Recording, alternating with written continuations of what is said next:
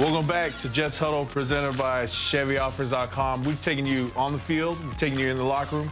We're bringing you into the main room. This is actually our study room, basically our office, a place where we come and we study film and get a lot of things done. Obviously, I get to spend a lot of time with my man here, Kendrick Ellis, number 93. How you doing, Kendrick? I'm doing all right. Welcome to the show, man. It's good to have you on here. We're going to learn a lot about you, and we want to know a little bit more about you. Where are you from? Where were you born? How were you raised? Well, I'm from West Palm Beach, Florida, but I was born and raised in Maypen, Jamaica, and I've been here for about 12 years now, you know, just enjoying living the American dream. So you came from Jamaica, came here to the States, lived in Florida. Was that your first exposure to football, or how did football get introduced? It was a Super Bowl of mine when the Falcons, they were playing the Broncos. Remember that? When John Elway's last game? Yep. And I was just going to church with my mother because we live right by the stadium. I came back home. It was like, what is going on? All these people. I've never seen that many people before in my life. You know, I got into it. I ended up watching the game that night, seeing the fireworks and things like that. And from that day on, I knew what I wanted to do with my life. When was the first time you put on pads and helmet? I tried to play Pop Warner, but, you know, they had a weight limit.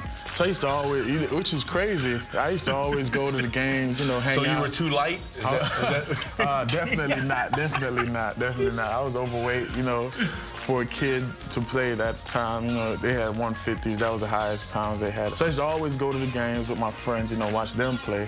I couldn't play until I got to high school, so I started playing 9th grade, 2002. I started playing for John Leonard High School in the 9th grade. Now, you're raised down in Miami, Southern Florida, and this past week we just played the Miami Dolphins. Yeah.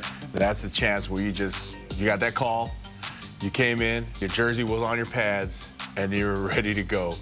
How was that experience? It was a crazy experience. I never, I thought I was gonna be out of control height, but you know, it was just control, just relaxation. As soon as I got the chance to go in and get that first hit, and I just ran in there, and that's all she wrote, man. I just worked my butt off and try to, you know, show up on tape. You know, that's all we used to say, just show up on tape. You definitely showed up on tape and made some huge plays, especially on the goal line. I want you to talk to us about the goal line. They ran a lot, twice, kind of trying to test our right side, which is where you and MTV were at.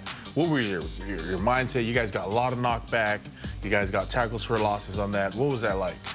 Yeah, they're not in till they're in. You know, Rex, that's what he says. They're not in till they're in, you know, and we made sure of that. You know, I don't care what's going on or anything. We're going to give it our all here, make sure we stop them.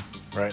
What are some of your goals now? Your feet are wet now. You know what it's like to play a real NFL game. What is your goals going from here on out? My goal is just be the best backup to Sione I can, man. That's all. Whenever anything happens, you're tired or anything, go in and just try not to have a fall off from your level of play. That's my goal. You know, let me tell you something out there, Jets Huddle viewers. You know, Kendrick says backup.